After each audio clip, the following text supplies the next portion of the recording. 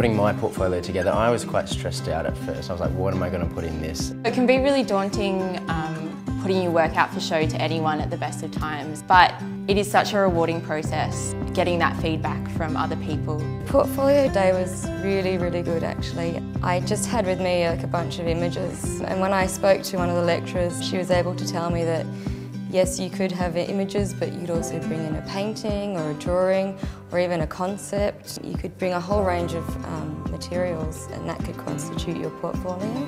Narrowing it down to 10 that I was really confident in was kind of a difficult process. It's like choosing your favourite child. I tried to put my best work that I've done over the high school years and ones that really kind of spoke to me and what I was about.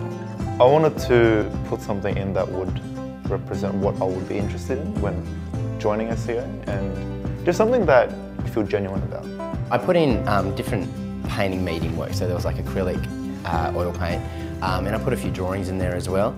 I was initially a little bit worried that I didn't have other works as well, or I wasn't putting my best works, and there were also some works that I hadn't finished.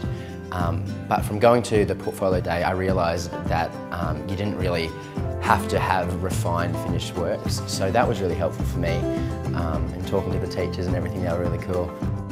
I was so focused on what I thought they wanted to see, I forgot about showing them naturally who I am and what I'm about, and I think if I were to do it again, I'd focus more on demonstrating my dedication to art and my passion for art, more so than trying to show off all my little skills. And I think, yeah, that would be what I'd change if I were to do it again. I was initially really nervous, but when I sat down with the academics and spoke about what I was about and showed my collection of works, I felt really at ease, confident and excited.